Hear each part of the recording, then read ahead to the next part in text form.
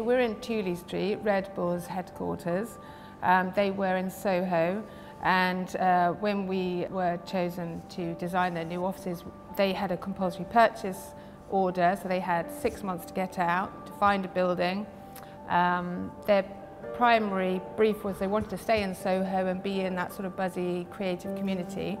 And when this building came up in Tooley Street, although it was in the wrong location, it was a series of 5 old pubs that it had retail use on the ground floor, and none of the buildings linked.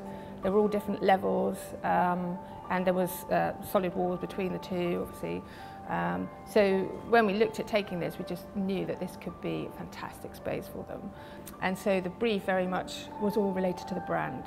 And the brief then was to be able to give 100 people a place to work. They are about sort of 20, 25-year-olds mostly. They're very into sports, media. They all do variety of more publishing media type activities. So nobody wanted to be desk-based.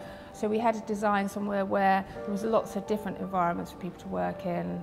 They're constantly moving around, collaboration, and all the spaces above everything, nothing wanted to look corporate.